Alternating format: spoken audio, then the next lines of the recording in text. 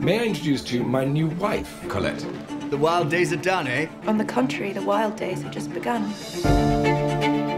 You've married a literary entrepreneur. You've married a country girl without a penny to her name. We're doomed, aren't we? Willie is a brand. I take all the risk and there's still no money. We need more output. You could write. My school stories? Yes, that could be Willie's next novel. Are you writing for him too? Yes. He's made you one of his ghosts already. My name is Claudine. I live in Montigny. I shall probably not die there. It's beautiful. We've never had one fly off the shelves like this before. And do you know who's buying it? Young women. Really? Willie, your book will change the world! Claudine! Subtle as ever. I have a little plan to turn Claudine into the most popular girl in the entire world.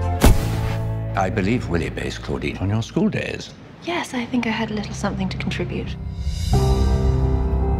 Finally, we have a success, and then you implied that I'm not the true author of it. People love to talk. I understand the mentality here. You don't. I understand it well enough to write a book that's a toast to Paris. You've done something important. All those young girls, we've given them a voice. You should own up to it. He was after you. Your jealousy is misplaced. How so? It was the wife I found interesting. We're holding dynamite here. It could blow our bloody heads off. Since when have you considered scandal to be a bad thing? Oh, how interesting. Your love line splits into 3. Must get used to marriage. Better to make marriage get used to you. People are begging for more. I don't want to write another Claudine. Are you out of your mind? Right! You bastard! No one can take away who you are. Destroy these. Incinerate them. You found me when I knew nothing. You molded me to your own desires.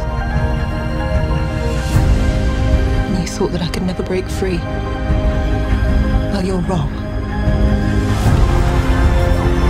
The hand that holds the pen writes history.